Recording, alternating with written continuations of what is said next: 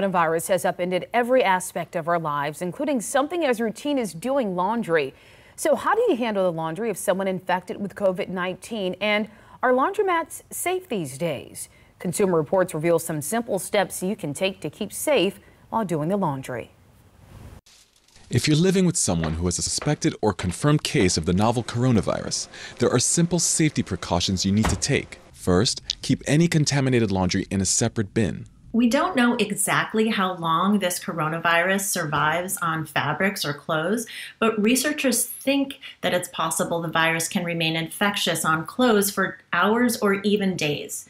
So for any clothes that may have been exposed to the virus, consider those contaminated and keep those in a separate laundry bin. When it's time to do the laundry, use disposable gloves if you have them, and throw them away immediately after you finish. If you don't have gloves, you can absolutely do the laundry with your bare hands. And just be sure to wash your hands thoroughly afterward, whether or not you have gloves. You can wash the laundry of a COVID-19 patient as you normally would. Experts say no special detergent or bleach is needed, but use the warmest appropriate water setting and dry them completely. After you put the laundry in the washer, disinfect all the surfaces in your laundry room that may have been contaminated, like doorknobs and the door pull on the washing machine.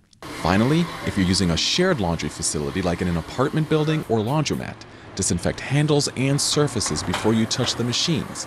And most importantly, your chances of getting the virus from someone else directly are much higher than getting the virus from a surface. So the most important thing is to stay at least 6 feet away from anyone else.